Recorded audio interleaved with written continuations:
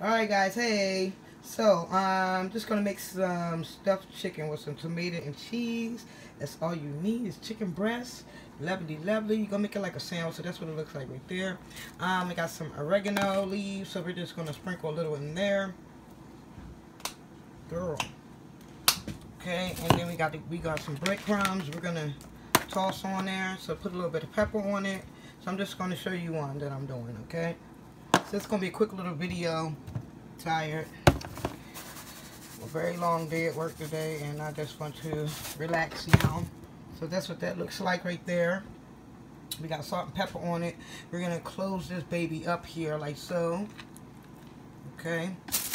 Then we got this some breadcrumbs that we're going to use. I like using panko, so that's what we're going to use, alright? Real quick, guys, real quick. And then we're just going to throw these in the oven.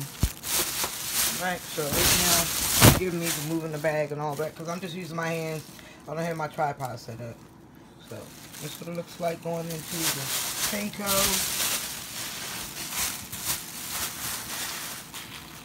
Okay. Just make sure it gets all over it. It's really good, guys. It's something different for your family. That really tastes good. Okay. Just a little something. Little something, y'all. Not too much today. I'm really tired today. Alright.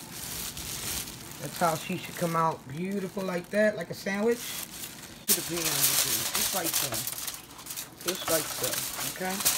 So, that's all we're going to be doing. Alright. I will take a picture of what the meal looks like after I'm finished. You guys have a good night. Alright guys, hey, I should have brought this back to you. This is what it should look like in your pan, alright? You got your cheese in there, and you got your tomatoes in there, so you need 2 slices of tomato, and get 2 slices of cheese, break them in half so you have 4 halves, alright? You put 2 at the bottom, you put your tomatoes, and then you put 2 more pieces of cheese. So this is what it looks like, and then you use breadcrumbs. Bottom and top, alright? And then you're going to throw some oregano on there to make it look good. What I tell you about color. Always add color to your food. Alright? Always add color to your food. There we go. Isn't that pretty? Makes you want to eat it, right? See? See how oregano gives it a pretty color also? And it gives it a nice taste, alright? So make sure that you add color to your food. There you go. See that? Nicely. So we will be back with how it looks. Alright guys, this is the finished meal and what it looks like. Looks so good. You see that cheese and tomato popping out of there like that. Alright, then I just got me some broccoli and cheese and just some rice and salt and pepper on there. But that is tonight's menu. Enjoy.